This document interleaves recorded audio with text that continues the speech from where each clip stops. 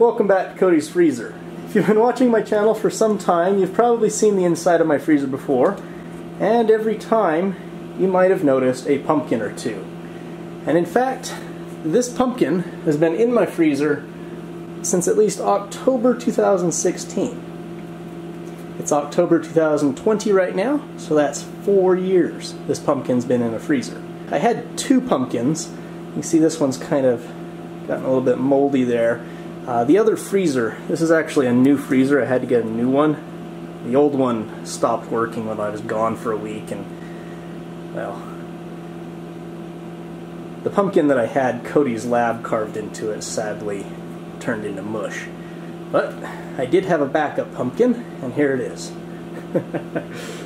You can tell that it is extremely freezer burned, assuming I can get my camera to focus on it. There we go. It is soft and squishy. It's almost like it's made out of foam. It's very light. See, if we compare it to a similarly sized fresh pumpkin,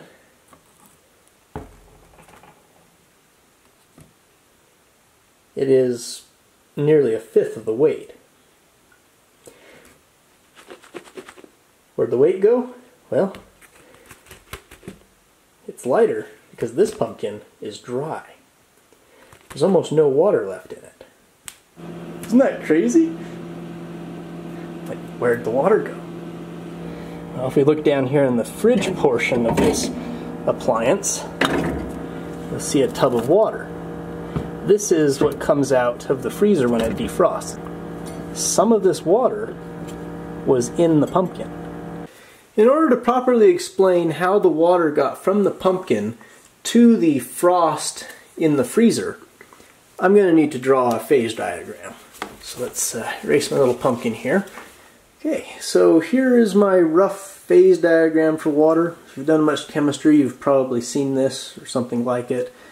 We've got gas, liquid, and solid here. Ice, water, steam. Increasing temperature across the bottom, increasing pressure across the side. And I've got a few key temperatures and pressures marked.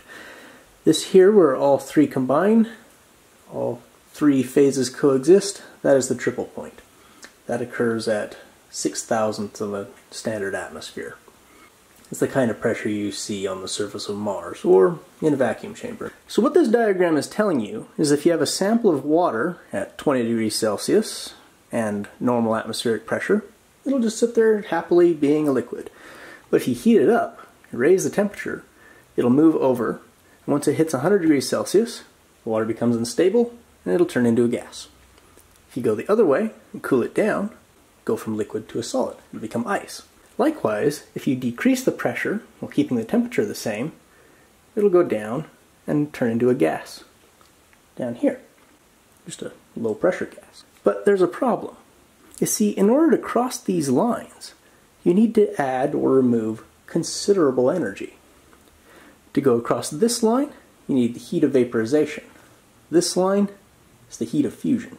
You know that if you take a pot of water and set it on the stove and heat it up, it doesn't just all flash to steam instantly as soon as it hits 100 degrees Celsius. It'll sit there right at 100 degrees Celsius and boil. As you're adding heat to it, the water will just sit there and boil away. It's turning into a gas, sure, but only some of it. This is because in order to pull the water molecules apart, it takes energy. And in a liquid, the water molecules are basically touching, and in a gas, they're very far apart. So you need to pull them apart to be able to form the gas. So if you take your sample of water and you put it in a vacuum chamber, it will drop in pressure until it reaches this line. Then it'll actually start boiling, even though it's still only at room temperature. As the water boils, unless you're adding heat to it, the vapor will actually carry away energy, making the rest of the water colder. If you look at the temperature gauge, you can see that the temperature is actually dropping. See that?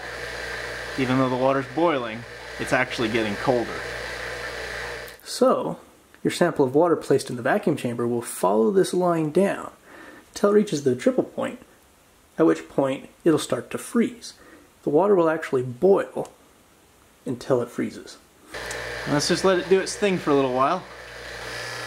You know what? I think it's actually freezing.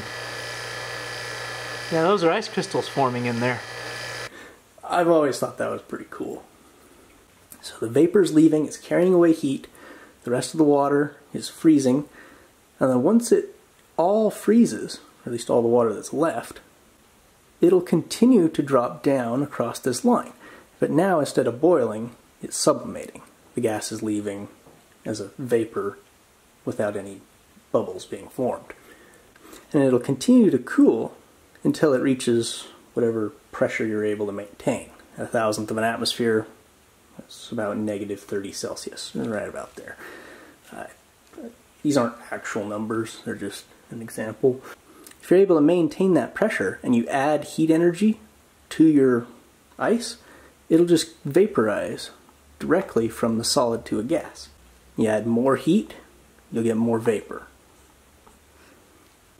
That is, of course, assuming you have a perfect vacuum pump that can handle unlimited volume, which usually you don't. So what we do if we're trying to get a sample of water to go from a solid to a gas in a vacuum chamber, say we're trying to dry a piece of food without going through the liquid phase, so if we go through the liquid phase it'll turn to mush, then what most freeze-drying systems have is something that's very cold inside of the chamber, some expansion coil or something, where the frost can build up on it. So now if this is at, say, -40°C, and your sample of water is at -10°C, the pressure of that the water wants to maintain over here is 0.04 atmospheres per se, and over here it wants to go to 1,000th of an atmosphere. The vapor is going to move.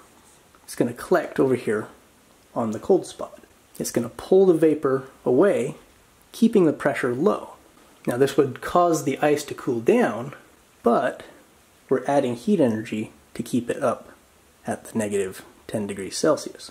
So it continues to vaporize. We're essentially just moving the ice from the food to the cold trap. And you might have noticed this is exactly what was happening to the pumpkin in the freezer.